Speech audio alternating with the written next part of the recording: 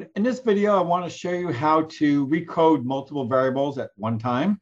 So I have a data set open and a couple of scale variables measuring socioeconomic status and two Leica Type items.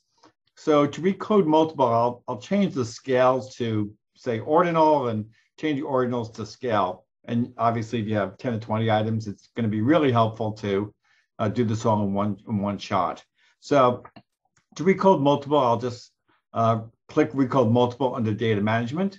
I will select a new level of measurement for SES, and that will be scale. So I'm changing these, changing that to ordinal. Okay, so SES1 and SES2 to ordinal, hit continue. Here are the levels. So I can just, say this is, say under 25K. Okay, the next one could be, 25K to 49K. And the third is 50K to 75K. And the next one, I'll make that to 74K. Okay, next one is 75K to 100K. And then the next one, we can have, over 100K. We can make these look a little bit prettier by putting that in. Okay, and let's put a few dollar signs in there. Okay, and that looks okay. And then I'll append a new variable just to show you. But you could also put them back in the same exact variable and hit submit. So we have SES1 ordinal, right? So we have three, which happen to be that 50 to 74K, or that one was under 25K and so forth. The other thing we can do is to recode multiple from Leica type into a scale.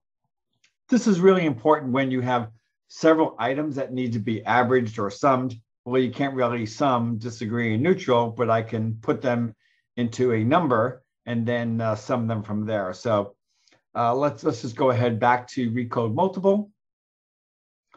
I want to change those to scale. Okay, and my items are Leica 1 and Leica 2. There's my levels. You want to make sure these are in right order. If that was the order, before I start numbering them 1 to 5, I want to make sure that they're in the correct order. And I'm just left clicking the mouse and dragging. So once I have them here, I can just number them 1, 2, 3, 4, 5. I'll append new variables again, just so you can see it. And here we have neutral, that's really a 3, right? Strongly disagree is a 1. Okay, all right. Agree would be a 4, and so forth. And then if I needed to create a composite score, I could just simply, go to, average Likert. Okay, and then, mean composite. I could just average in my Likert scales here. Okay. New variable, average Likert, just averaging those, hit submit. Okay, and that's really how you recode multiple variables at once.